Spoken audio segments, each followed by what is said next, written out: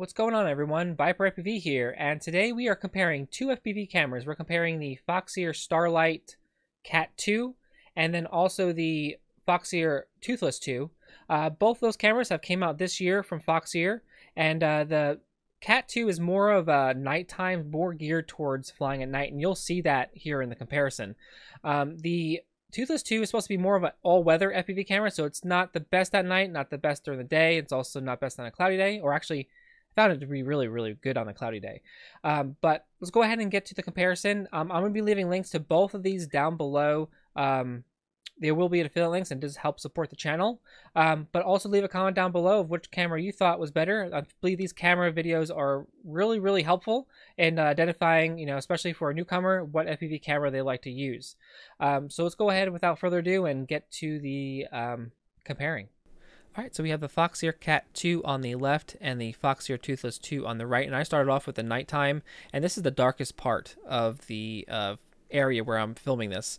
And the Cat 2 is definitely doing a really well job at night.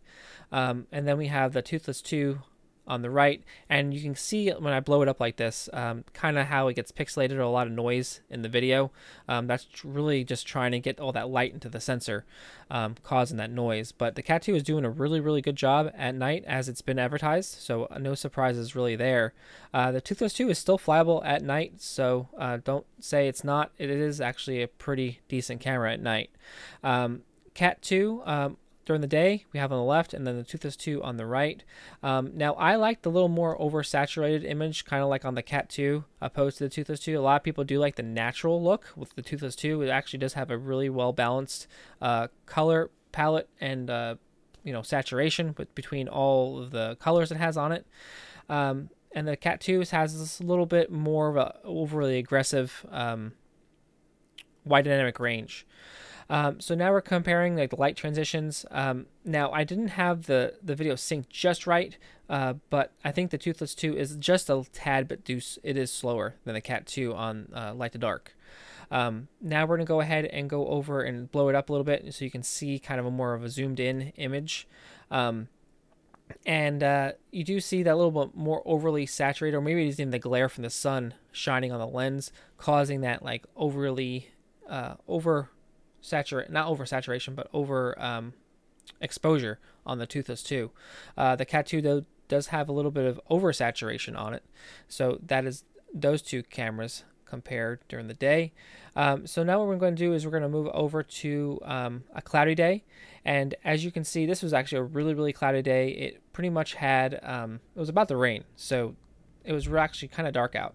Probably not the best day, but what you'll see here is that they both do look pretty comparable to each other. I think the Cat 2 is a little bit darker in this situation, but I don't mind it. It actually looks okay to me and looks more actually natural of what the light looked that day. But yeah, I mean, both these cameras are really actually pretty nice. The Cat 2 is a little more preferred if you want to fly during the evening or at night.